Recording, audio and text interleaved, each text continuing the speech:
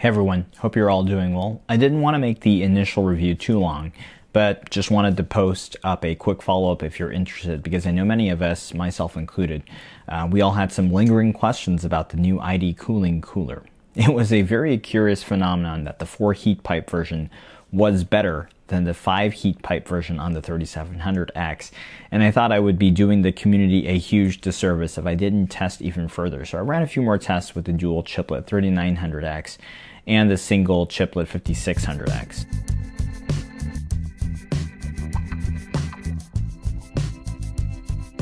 So welcome back to Machines More. Hope you've all had a chance to check out the review on the SE-225-XT. So I'll try and make this a quick follow-up. Let's jump right into the thermal results from the 3900X and the 5600X. I really think the base plate design is key here.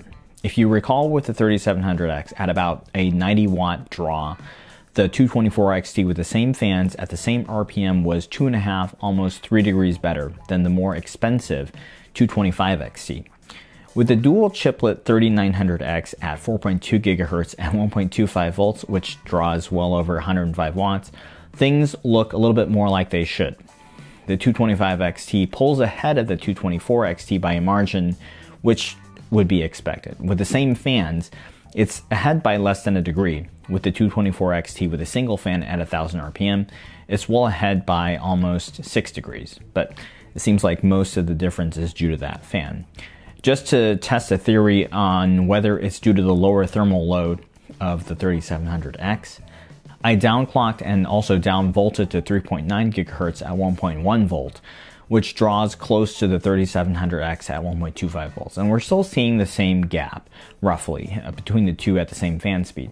The 225XT is still ahead, less than a degree, but more or less it's the same difference. Now, not that I'd recommend either of these coolers out of the box for the 3900X or the 5900X, because I think you really want to try and get something with a quiet fan so you can run it at a higher RPM. Now, if you care about noise, these ID cooling fans do get a bit loud past the 1000 RPM mark, and even at 1000 RPM on the 3900X, the 225XT hits about 77 degrees or so with a room temp of 25 degrees.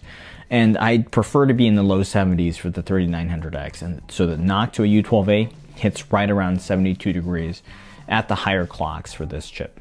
Now, switching over to the 5600X test system, which I still have set up here, the theory of chiplet placement looks ever more plausible because it's a reversal of fortunes again. I pushed this chip pretty hard to the wall at 4.6 gigahertz, and it's a pretty average chip, so it needs about 1.35 volts, drawing about 70 plus watts of power. The noise normalized stock 224XT is about equal to the out-of-the-box 225XT.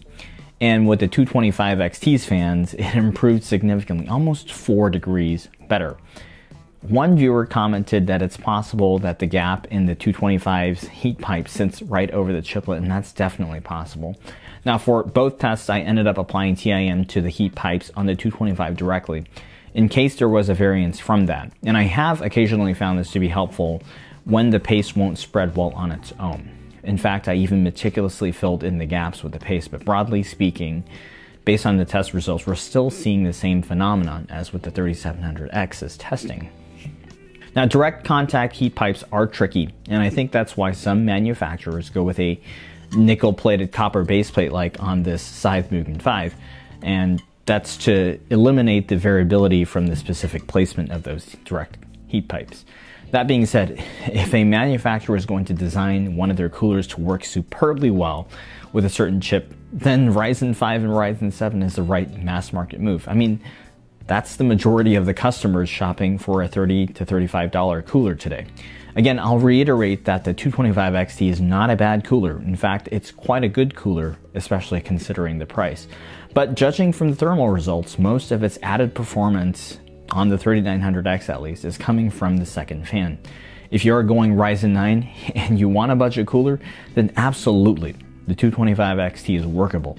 Although I really recommend going to a higher end air cooler just to get the most out of it. They are awesome processors, and I think one would be much happier with a knock to a U12A, a Dark Rock Pro 4 or a Noctua D15, assuming your case fits it. I mean, we're talking the highest end of a consumer chip today. For Ryzen 5 and 7, my recommendation remains unchanged.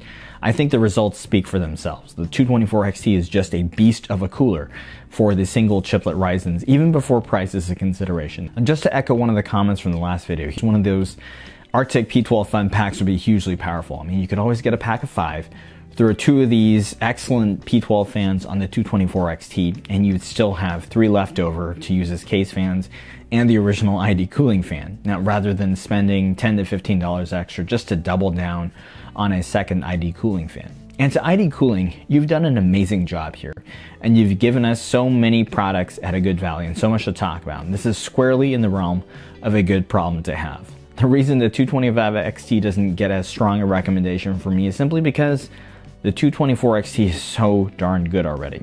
So I'd appreciate your feedback and would love to hear from you if you've used either cooler.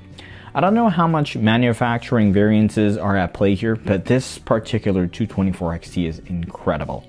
And I'd love to test it out with a 5800X if I end up getting one for testing, since that slightly higher TDP with this single chiplet design will be super telling for that base plate theory. So thanks for watching here. Please subscribe if you haven't already. Have a good one, and I'll see you soon.